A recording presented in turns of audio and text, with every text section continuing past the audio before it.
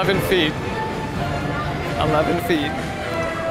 It's no secret that carnivals exist to make money, and to do that most effectively, they employ a bunch of little tricks to make you overestimate your chances of winning, in some cases to such an extent that it's basically a scam. So I spent a couple days coming down to this amusement park and observing and collecting data on all of the carnival games. So today I'm going to tell you which games are the biggest ripoffs and the scientific reasons why. I even Nancy Drew'd how much the carnival actually pays for the prizes that people can win. But there is hope, because I'll also show you some legitimate tricks on how to win the most popular games, along with what happens when you show up to the carnival with your professional baseball playing buddy who happens to play for the New York Mets.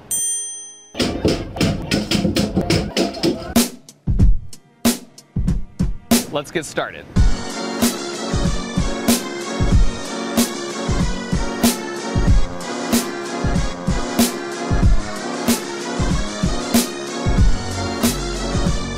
Any kind of legitimate investigation needs to start with solid data as the foundation. So with the promise of unlimited churros, I had some friends secretly help me collect data on all 24 carnival games for a full day. Not only did we capture how many times each game was played, but we also recorded how many times people actually won each game and the prize they won. And so the first observation, based on the data we collected, is that this relatively small park collects $20,000 a day off their carnival games alone. So to help frame the rest of the observations, we'll divide the games into 3 groups. The first group, you've got the random chance games. Games like these, where no skill is involved and you're basically just rolling dice. And for the second group, you have your skill-based games like the basketball shot, or the milk bottle throw, or the basket toss game, where if you bring some kind of skill or strategy to the table, you can increase your chances of winning. And the final category are the games that are pretty much impossible. These ones are borderline scams. There are 3 games in this category that lots of people attempted and nobody won. And if they did win, like in the case of the ladder climb, it was for a very specific reason, which I will address later.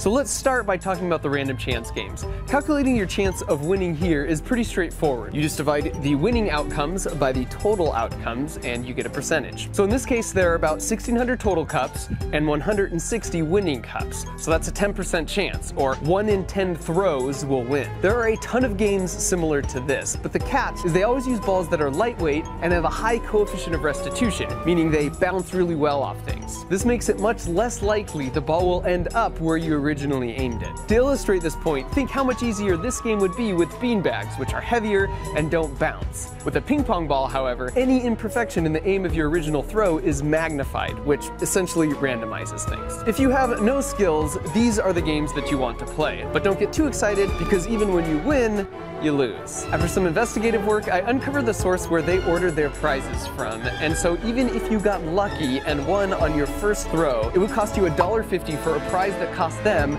45 cents. But you usually don't get it on your first try, so treating this as an expected value problem in statistics, it would take you an average of 5 times to land it in a yellow cup, which means you pay $7.50 for something that cost them 45 cents. In the case of the big prize, by landing it in the super rare gold cup, it's even worse. It would take you an average of 25 tries, which works out to $38 for something that cost them $6. And I'll add, the number of people we observed winning matched up pretty well with these statistical predictions. Now let's talk about the second group, which are the skill-based games. And one of the most popular in this category is the basketball toss, with 825 plays the day that we observed. Now a standard three-pointer is 24 feet back on a rim that is 10 feet off the ground. But in this case, the line is 28 feet back on a rim that is 11 feet off the ground. Which is subtle, but if you have a deadly three-pointer locked into your muscle memory, you will tend to miss short, which is exactly what we saw a bunch. The reason they have the big slope tarp in front is so that someone can't stand directly underneath the rim, where the height difference would be much more apparent. And here again, even if you go Steph Curry and drain your first $3 shot, you still lose because they only paid 80 cents for that basketball. Here's another example of getting you to overestimate your chances of winning by making subtle changes, because the table is slanted up slightly, which will reduce the horizontal velocity of the ball after the bounce. So even if you dominated this game all through college, your previous experience almost becomes a handicap.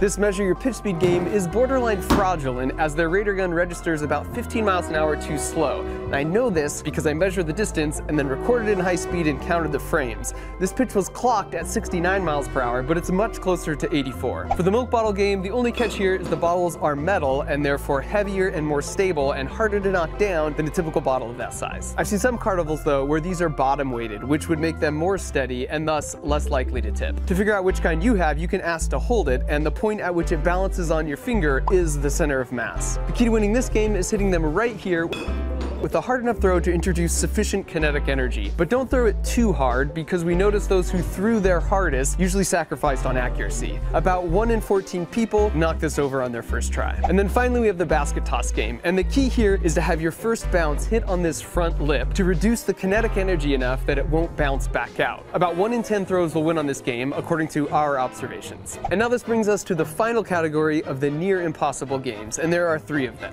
On this first one, the goal is to shoot out this red star completely with this automatic BB gun. So the best strategy is to basically shoot a circle around the star to cut it out. Not only are the guns not accurate or precise, but the bigger issue is that you start out doing really well because there's enough surrounding paper for the BB to easily rip through like this. But Newton's third law tells us that you can only push on something as hard as it can resist your push. So at the end you have these barely supported pieces of the star that just move out of the way when the BB comes without building up enough stress to rip the paper. Out of 120 plays, we saw nobody win this game all day. This ring bottle game is also impossibly difficult. Again, it's a lightweight object that's really bouncy to encourage randomness, but the actual inner diameter of the ring is really close to the outer diameter of the bottle. This means that any throw besides this pretty much perfect one will send the ring bouncing away without settling in on the bottle. If you really want this bear, I suggest going on Amazon and getting it for $47. I literally can't tell you how much money this will save you, because of the 840 rings we saw thrown, none stayed on the bottle. Which brings up sort of an obvious rule of thumb. If you want the feeling of winning a game, do not stop at any booth that offers really big prizes. And for the final near impossible game, let me reiterate that as a carnival owner, the most lucrative games are those which the customers overestimate their chances of success. No game is a better example of that than the ladder climb. There's a subtle issue with this game that I think people realize but don't internalize the significance. The ladder converges to be supported on the wall at 1 point instead of 2. If it was attached at 2 points, it's like crawling across a rope bridge, which is pretty easy. Let's pretend this is you, and if you shrunk all the weight of your body down to the average location, we call that spot the center of mass, which we'll mark with this dot. And once again, we can double check this is the right spot because it balances perfectly on 1 finger. If you draw imaginary lines connecting the different support points, that creates an area, and as long as your center of mass dot is within that area, it's impossible to fall off. But as soon as your center of mass dot is even a little bit outside of the area of supports, you start to rotate and fall off. And this is true no matter which way you orient it. If you've ever bent over to pick something up, you actually know this fact, whether you realize it or not. In this case, the region of support is between the back of your heels and the tips of your toes. When you reach over, you will naturally move your butt back to keep your center of mass in between those support points. And if you don't believe me, try picking something up while standing against the wall so you can't move your butt back. At the very moment your center of mass gets beyond your toes, you start to tip over. In the case of the ladder game, you're only connected at 1 point, so even though it looks wide because of the ladder rungs, that area of support reduces down to a line. So if you don't keep your center of mass directly above that line, you will start to rotate and fall off. In other words, to win this game, you basically need to be able to crawl across a tightrope. And you might think, well, I can do a slack line, so I can do this. But a slack line is actually much easier for 2 reasons. You can flail your arms and legs out to adjust your center of mass to keep it directly above that line of support. And your center of mass is higher, increasing your mass moment of inertia, making you more stable. In the same way, it's easier to balance this umbrella when it's extended versus when it's collapsed. So while there are a few videos that say tricks like maintain 3 points of contact, they're all basically useless because keeping your center of mass directly above a line is just something you have to get a feel for that takes a lot of practice. But once you've had enough practice, this is the one game at the carnival that's basically all skill, so you can win every time and clean them out. Unfortunately, the carnival owners know this, which is why it's also the only game with this super lame caveat. So now that we were carnival experts, I called up my buddy Matt Winokur, who was recently just drafted to play baseball for the New York Mets, to maximize our chances of winning any skill game that had to do with throwing.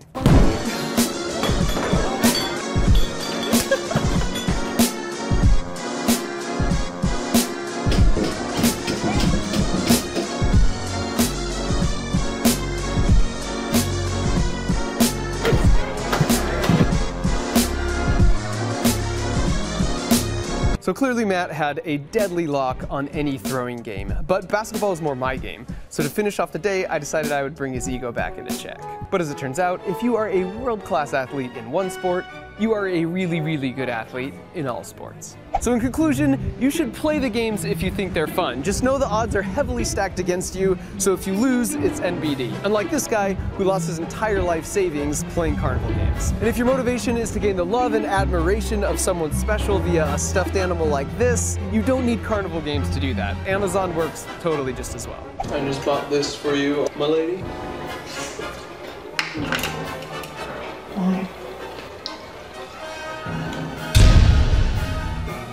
I like to learn new stuff. I recently got a new camera, but user manuals are lame. So I went online to Skillshare.com, who are also kind enough to support this video, and I followed along with my camera as an expert explained via video all the different buttons and functions. It was super useful and way easier than reading a black and white manual in 7 languages. Skillshare has a bunch of different courses from photography to graphic design to marketing to even making videos like this one. It's less than $10 a month, and that gives you full access to all their courses, and the first 300 people to use the link in the video description get 2 months free to try it out. So if you appreciate the work I put into these videos, don't give me money. Click the link in the description and expand your mind and learn something new yourself. Thanks for watching.